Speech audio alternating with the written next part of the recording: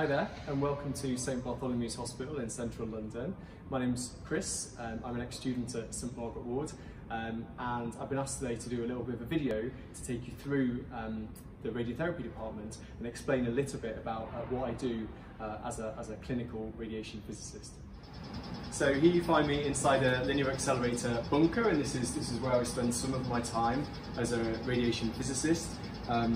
So inside the bunker we have a huge piece of equipment called a linear accelerator, which throws electrons down a waveguide which accelerates them really quickly, and they smash into a target and generate lots of high energy radiation which we use to treat patients' cancer.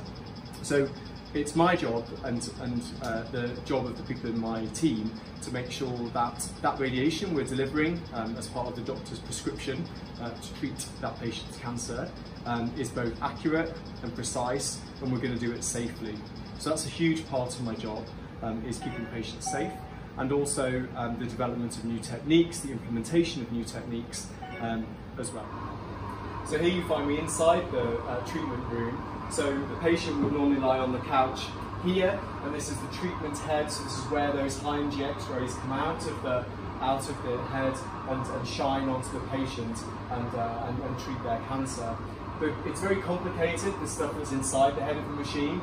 It's really important that all of those bits of kit, those separate bits of kit, work well together to create the right dose of radiation inside that patient. And it's part of our job to make sure each bit of that kit is functioning correctly. We also have on this side an imaging arm. So this bit of kit here takes pictures of the patient, inside the patient, with diagnostic quality X-rays, so that we can really make sure that we're treating the right bit of the patient.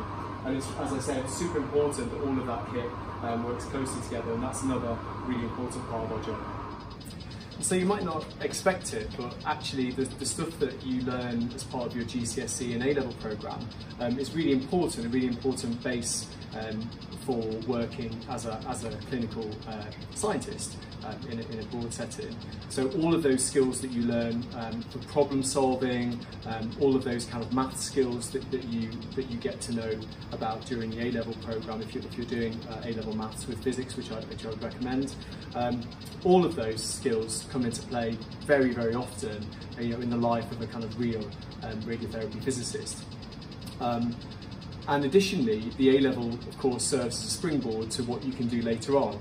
So whether you want to go into a degree programme, that you might want to do a science degree, those A-levels will be really important. But also, if you wanted to stop formal education just after your A-levels, there's lots of opportunities now to work in the health service and in other services as an apprentice, if you wanted to take that route.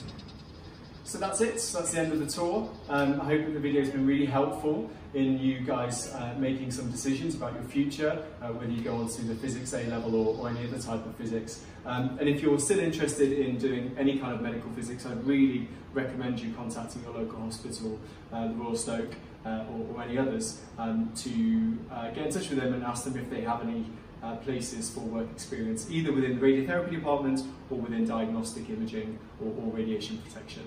Bye for now.